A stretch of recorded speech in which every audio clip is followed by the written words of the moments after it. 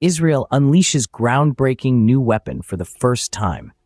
In a revolutionary military maneuver, Israel used the advanced Sea Dome system for the first time to neutralize a drone entering its airspace near Eilat city. The event was documented via video clips that showcased two Sea Dome missiles being launched from an Israeli Sa'ar 6 class corvette.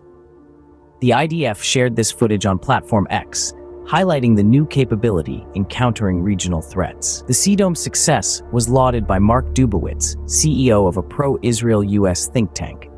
However, amid these developments, Israel continues to face international pressure to agree to a ceasefire due to an ongoing humanitarian crisis in Gaza caused by relentless IDF attacks over the past 6 months.